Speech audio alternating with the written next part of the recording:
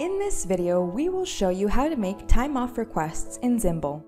By default, time-off requests are enabled on all employee accounts. To submit a time-off request, navigate to the Requests section located in the upper right corner, and select Time Off from the drop-down menu on the left. Alternatively, you can enter your profile and select the Time Off tab. Once you click on the Request Time Off button, a pop-up will appear. You can select a custom date range or a part of a particular day by using the filters. Once you select your time frame, you can enter an optional message and, when done, click on the Submit button.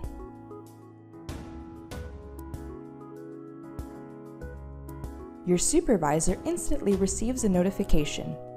If you already have scheduled shifts in the selected time frame, the system will display an alert in the Conflicts column.